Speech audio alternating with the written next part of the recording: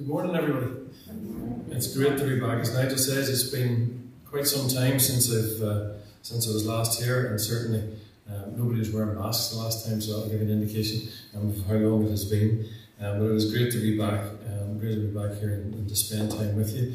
I was going to say to spend this short hour with you. It is a short hour because it will be less than an hour because we have to stick to the guidelines. So you know I won't be rattling on this morning, so you're safe. You're safe this morning. It was great to be here, and it's great to spend time as ever, just focusing our hearts and our minds and our thoughts on our Lord, and to think about the things that He has done for us, the incredible things that He has done, and how that impacts our lives, and how that changes us and shapes us.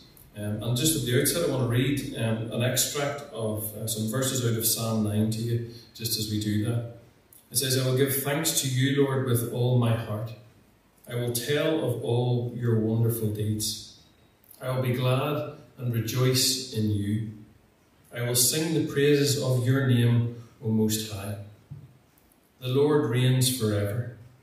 He has established his throne for judgment. He rules the world in righteousness and judges the peoples with equity. The Lord is a refuge for the oppressed, a stronghold in times of trouble. Those who know your name trust in you. For you, Lord, have never forsaken those who seek you." And so we're going to start this morning really by singing "Great is Thy Faithfulness." Perfect, look at that, Nigel's on the key. Right up on the screen there for you, "Great is Thy Faithfulness. There is no shadow of turning with Thee." Let's stand if you're happy to stand, sit if you're happy to sit, whatever way you want to go this morning, please feel free, but let's sing together.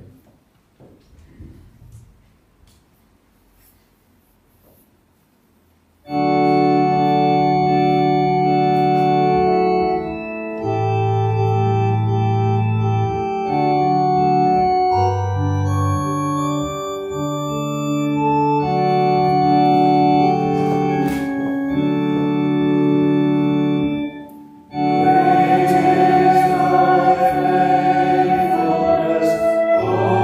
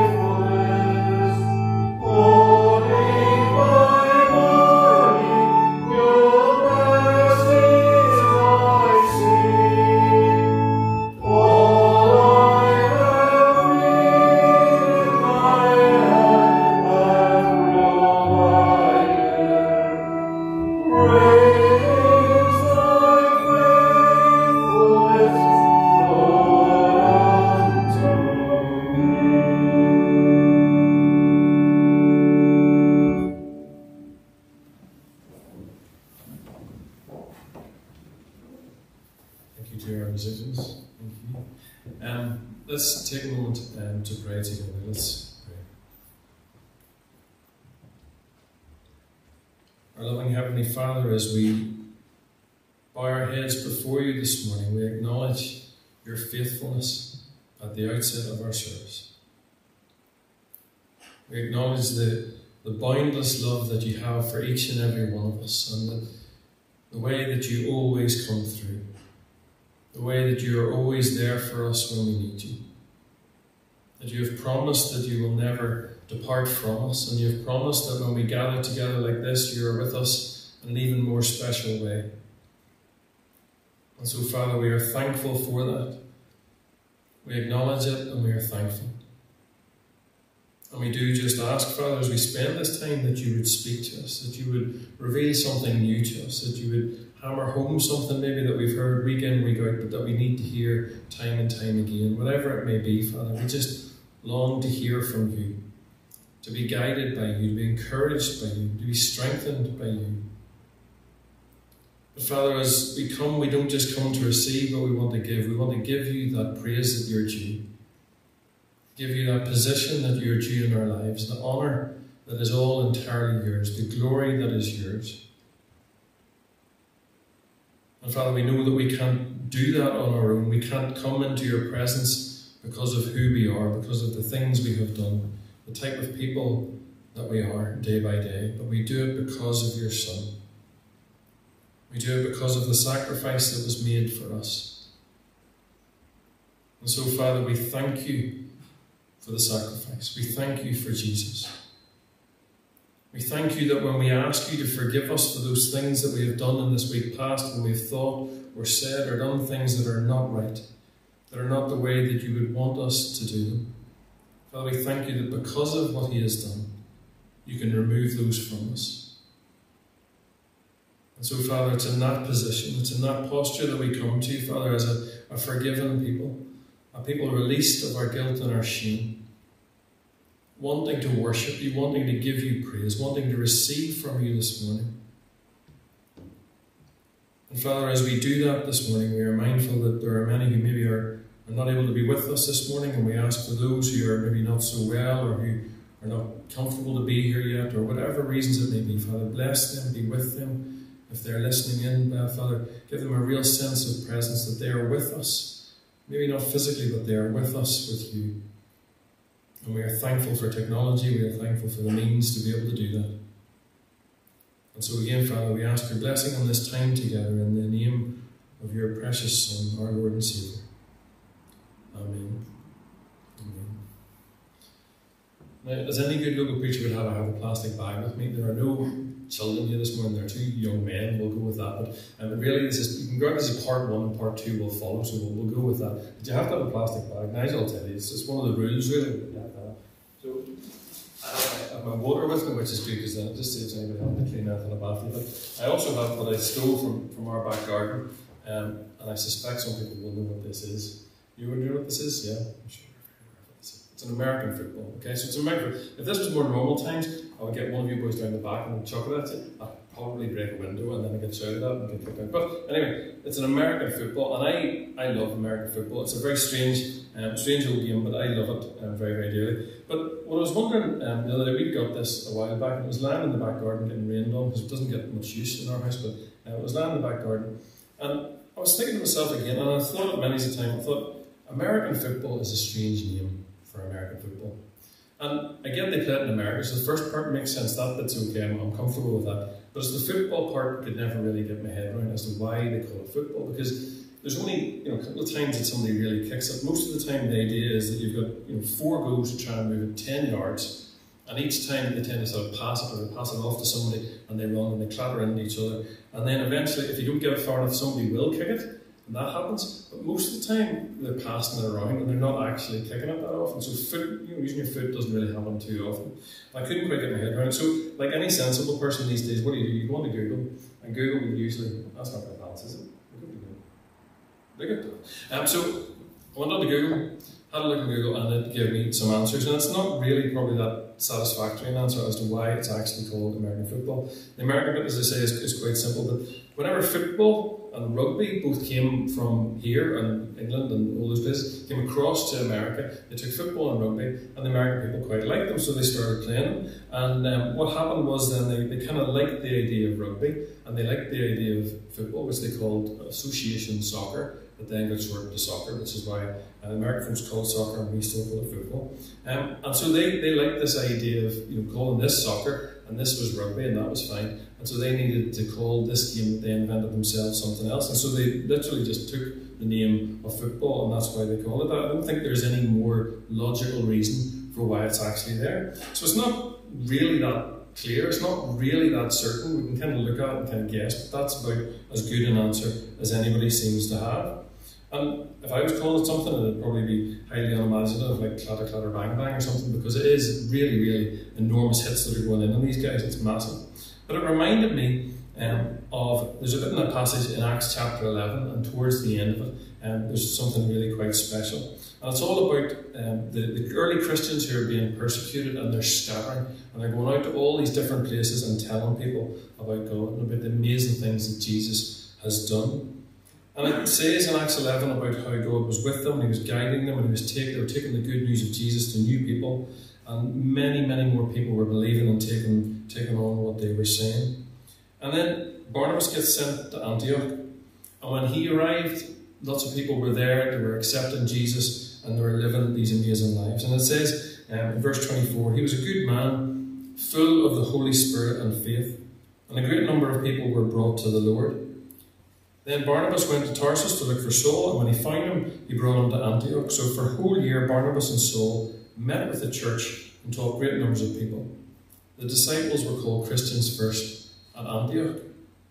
And that was the bit that I just wanted to stick on, because it says the disciples were called Christians first at Antioch. So before that, they were called followers of the way being Jesus, and so that was kind of what everybody said, there's the followers of the way. But that in Antioch, suddenly they decided, well, hold on a minute, what's different about these people? What are they doing? Well, they're following this guy who's Jesus, they call him Christ. And what actually are they doing day by day? Well, they're sharing the things they have, they're going to people who are in need, they're giving them whatever they need off their backs to look after them. They're looking after each other, they're sharing all they have between themselves, they're living in a different way, they're not selfish, they're being patient, they're living with each other without conflict. What's going on here? And so they started to call that lifestyle, if you like, the people who lived in that way, well, those are Christian people. Those guys over there living that way, they are Christians because they are following Christ. And for me, it really struck me that a bit like when I look at American football, I don't immediately think that's something that should be called football. And I kind of wonder for myself, whenever people look at my life, whenever people look at me, would it be instantly something that they would say, well, there's a Christian. There is a follower of Christ. There is somebody who knows what Jesus said, or how we should live life, what we should do, and there's somebody who's following his example. And unfortunately for me, I would say for an awful lot of people, that's probably not the case. They're not going to look at me and go, look at that fantastic example of a man, what a Christian, what a follower of Jesus. But for all of us, what a challenge it is to be called Christians, and sometimes we just say it, and it's a fairly glib and an easy thing to say, oh, I'm a Christian. But to think of what it actually means. What it really means to say that you follow Jesus, what it really means to say that you are a Christian. And so I guess for all of us, it's that challenge as we go into another week, and as we'll pick up on this again, but that challenge of who we're going to be, of where we're going to base our decisions, of where we're going to base the choices that we make as we go into it, and how people will see that and how they will react. And so I'll leave that there. I say that's part one. We'll not claim it's a children's talk for any children this morning, but we'll leave that there, and we'll come back to that in a little second. We're going to sing in a little second, but first we're going to read. The song we're going to sing is I Am a New Creation, and that really, to me, was speaking about the fact that when we start to follow Jesus, we are something new. We are something different. And so maybe the life that we've lived beforehand is something that people very much would have said, no, that is not somebody who follows Christ. That is not somebody who's living in a way that follows Jesus. But whenever we follow Jesus, we are a new creation. Day by day, we are a new creation, and we will not get it right all the time. We will not be perfect, but we will work towards that, and He will help us to do that. And that's the amazing truth of our God. But I want to read to us just from Proverbs chapter 3, verses 1 to 6. I'm just going to come up on the screen as well for you here. So it says, "My son, do not forget my teaching, but keep my commands in your heart. For they will prolong your life many years and bring you prosperity. Let love and faithfulness never leave you. Bind them around your neck. Write them on the tablet of your heart. Then you will win favour and a good name in the sight of God and man. Trust in the Lord with all your heart and lean not on your own understanding. In all your ways acknowledge him, and he will make your paths straight." And we ask God to bless the reading of his word to us this morning. So now let's, as I say, stand if you're content to stand, sit if you want to sit, and we're going to sing together, "I Am a New Creation."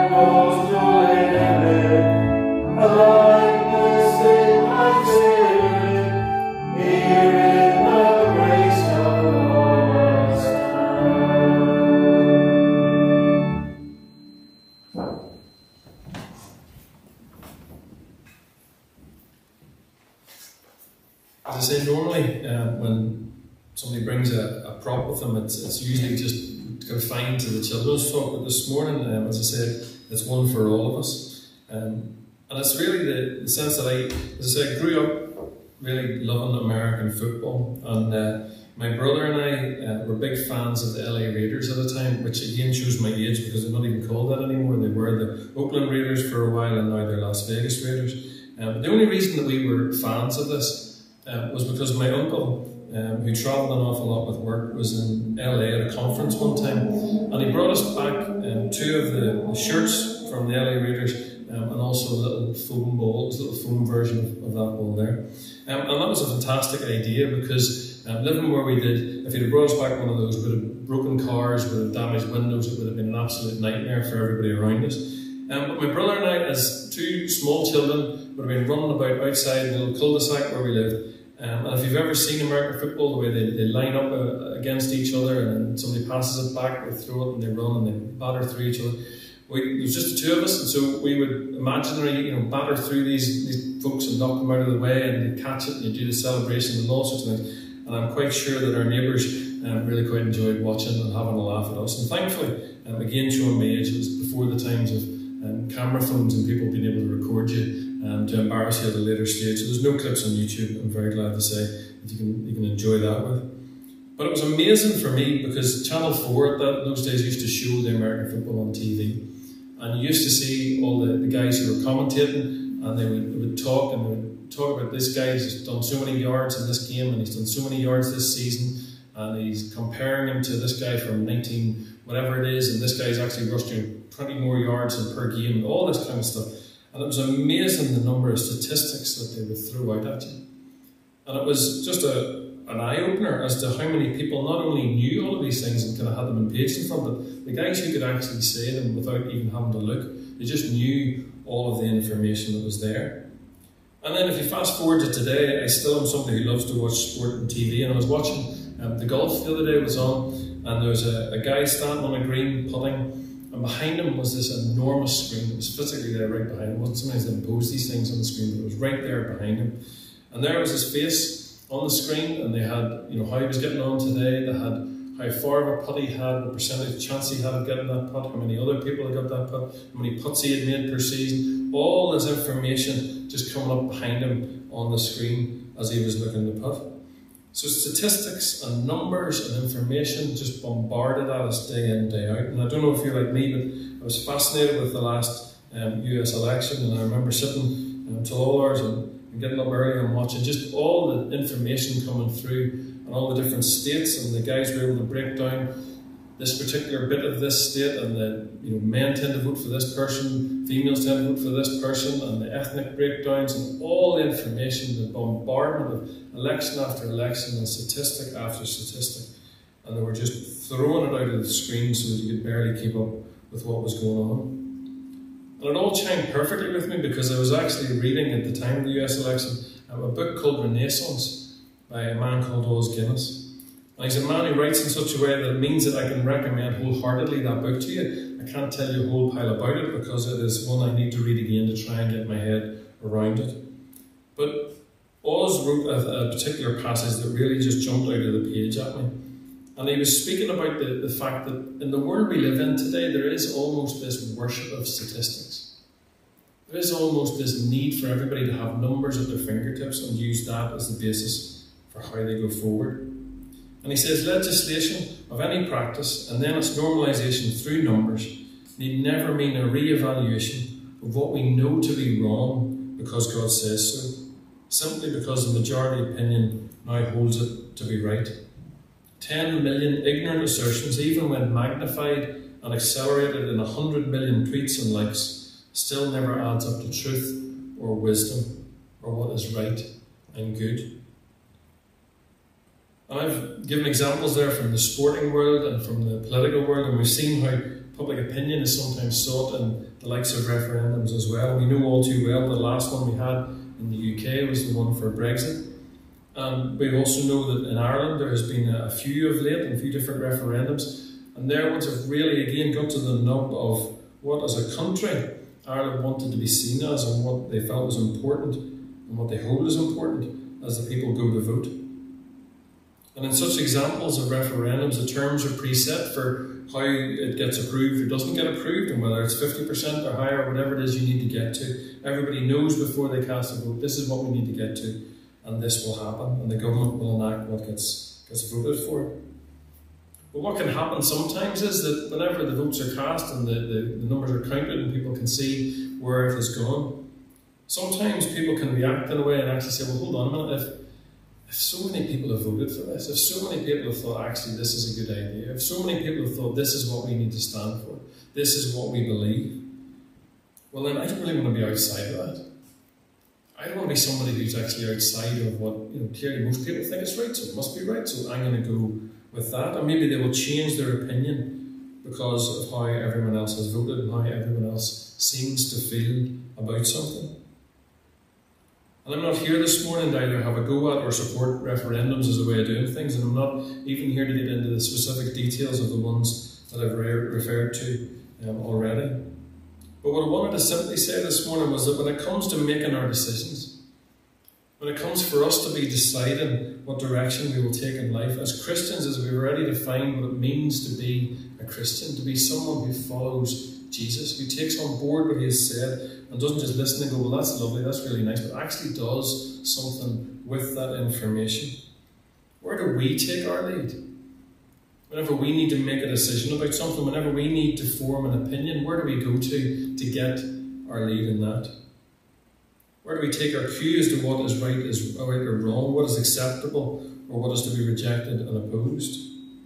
And all too easily we can also be swayed by numbers. A growing number of people around us who can maybe hold a contrary view, and we don't want to be seen as the ones who are maybe out of touch. We don't want to be seen as the ones who are maybe outside of what the majority of people maybe now hold on to. And we can easily lose sight of where we need to anchor ourselves and where we need to always take as our reference. Our reading was taken from Proverbs 3, and in verses 5 and 6 we have those most famous exhortations to not lean on our own understanding, but to submit to God, to submit to his ways, his wisdom, his understanding of what is best, his understanding of what is good for us. We know from being able to read his word how God wants us to treat each other. We know what he has to say in a whole range and a whole spectrum of issues and matters that still confront us today. And so the choice has to come for us. Are we going to rely and lean on our own understanding based on what the world may tell us and the information we can bring in? Will we look at opinion polls online? Will we open our newspaper to see what the most people seem to think about a particular issue or a particular topic? Or are we going to look to him? Are we going to continue to study his word so that we are submitting to him and allowing him to make our paths straight? The Apostle Paul, when he was writing to Timothy, said in 2 Timothy chapter 3, "But as for you, continue in what you have learned and have firmly believed, knowing from whom you have learned it, and how from infancy you have known the Holy Scriptures, which are able to make you wise for salvation through faith in Christ Jesus." The wisdom that we all say we want to have, because after all, who among us actually says, I don't want to be wise? I really don't want to be a wise person. It's not something that we do. We all want to be wise. But it comes from our dedication and our reliance on the Scriptures that we've ready access to. And in today's world, we have a wealth and amazing resources that will help us to explore it, that will help us to understand and to glean from it what we need to. But we need to continue on in that vein. We need to retain our focus beyond just our own whims or our own ideas, beyond the pressure of mounting numbers, beyond the pressure of mounting statistics and percentages of the world around us. And we need to continue to have confidence in the one that we have learned these things from. In our passage in verse 1, it says that we are to not forget. We are to not forget. And it seems like a really obvious thing to say, and it is. But if you're to not forget something, you need to know what it is in the first place. It's really, really obvious, but if you're not going to forget something, you need to actually know what it is in the first place. And so the challenge for each of us is, again, are we taking that seriously? Are we diving in to see, well, what does God actually think about X, Y, and Z? What does he think about all the things that are happening in the world around us? What does he think about my heart? What does he think about the way that I live and the things that I do? And unless we're actually finding those things out, then, as it says in verse 1, we can't forget it if we don't know it to start with. And as we read through God's word, sometimes there are things that will jar with us. There are things that will jolt at us and make us think, hold on a minute. Actually, God is saying this whenever maybe I thought the other was the way to be. And sometimes it's really clear and really obvious, and we can see how to do it. And we see the example from the early Christians, as we have already looked at as well, of how they lived their lives, how obvious it was, how clear it was for the people around them, so that they renamed them because of the example of how they were doing things. But if we're doing that, and if we're truly doing that, if we're truly working to live our lives as Christians, and again, I will have to say, I'm not for a second suggesting that we work hard and we will get there. That is not at all what I am saying. We all know that we are saved by God's grace and God's grace alone. But our responsibility is, what are we going to do with that? How are we going to act on that? Because we can't just go, well, that's great, that's me sorted, I'm just going to sit here and that's fine. We know that we have responsibility to move on. But if we're doing that, and we're truly doing that, and we're truly working and striving to be more like Jesus, to be people who are recognisably different, people who are distinguishable from the world around us, not opposed to it. We're not aggressive towards it, but we're filled with love for those who would hate us. We're filled with compassion for those who are downtrodden. We're filled with righteous anger for those who are the poorest and the weakest, who are neglected or who are beaten down. If that's what we're doing, then we're leaning on his understanding and we're not leaning on ours. And when we do that, we don't do it so that other people say, look at that fantastic person. Look at how amazing they are. Aren't they an amazing person to want to be like? We're actually doing it clearly so that we can use our voice, we can use our platform, we can use our opportunities to make sure that his name is the one that is honoured. His name is the one that is given the position that it is due. And we are pointing people continually to him and away from ourselves. Our call to worship is taken from Psalm 9, and verse 10 that we stopped at says, those who know your name trust in you. For you, Lord, have never forsaken those who seek you. So I hope that as we go into this week, if you're watching some sport, you see some statistics, you'll maybe consider that. If you're following some political battle, if there's a by-election happening somewhere or something like that, you'll see all the numbers getting thrown at you. And you can see all of these things playing out in the world around us. But when it comes to your life, when it comes to who you are, when it comes to the person that you want to be, that you're trying to be, the things you want to achieve, that you're leaning on his understanding, that you're relying on his guidance, his wisdom, trusting in him and knowing that he will not forsake you. And as it says in that verse, that he will not forsake those who seek him. And I know for all of us, the blessing that we would see and experience, that we would even begin to grasp the truth of that in our lives. We're going to finish by singing again, and as God sent his Son, they called him Jesus. He came to love, heal and forgive. He lived and died to buy my pardon. An empty grave is there to prove my Saviour lives. That's the truth of who we are, the truth of the message that we have. And it is ours to share with those around us. And as I say, it's not just always going to be in the words that we share, but the way that we live and the acknowledgement of others that there is something different. And then that they too can see that God sent his Son for them as well. Let's stand again and sing together. God sent his Son.